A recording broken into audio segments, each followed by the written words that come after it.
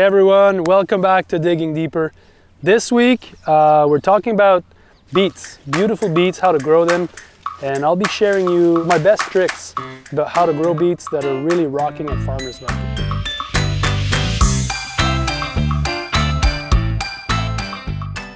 Beets in the market garden is one of these crops that can really make a killing. If you grow nice bunches of beets that have beautiful leaves, you can really attract a lot of people at farmers market, and that's one of our signature crop here at the farm.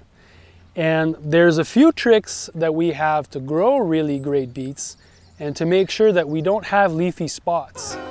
And the first trick is that we transplant our beets. So it's more work to put into the ground, but transplanting the beet gives us three big advantages. The first one is that we'll have perfect density on the bed. So there's not going to be any holes, and the spacing is going to be just ideal so that the beets grow faster and they'll have uniformity between each of them, which in the end makes a difference to make really good bunches. But it also plays with the fact that we have just enough ventilation for good airflow, which really helps with the leafy spot problems. This cercosporose that we say in French, which otherwise can be really problematic. And when I visit farms, definitely their beets are often really plagued by that disease.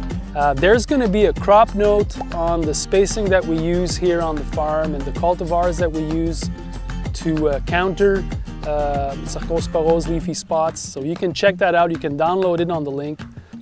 So the second trick is really getting the right spacing. The spacing that we have for the beets on the farm is really designed for two things. First of all, we want to have better density so that we're optimizing space in the market garden, but we're also considering proper airflow. So the spacing on the row needs to be needs to leave enough space. And cultivating is also important because that's how we make sure that, you know, there's really good airflow between the beds. And so it's one crop that we want to make sure that we're keeping really clean, and cultivating once or twice depending on the timing really does the job. And I would say that lastly, one trick that we have in our toolbox and that we use is to systematically spray boron on the beets. And that also will help not only have fewer problems with leafy spots, but just to make sure that we have really nice beets. And timing is really critical. You need to apply that boron at the right timing, and after that you're on your way to really beautiful harvest of these amazing beets. And again, you'll have to take it from me. If you're pulling off growing really nice beets with their tops on, you can get top dollar at farmers market. You'll attract a lot of clients. And take it from me, it's definitely one of these crops that you want to learn how to really be successful at.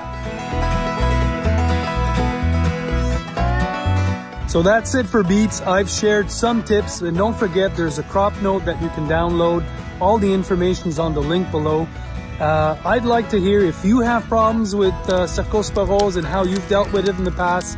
You know, sharing in this forum here is a great way to learn and to read what other people are thinking. So make sure that you share, make sure that you subscribe to the channel. Again, it gives me the signal that you guys are into this and you'd like for me to keep on posting. That's really important. It's my motivation. I hope you guys are doing well. I hope things are growing on the farm. I hope making sales and just plain happy. So I'm good, and I'll see you next week. JM out.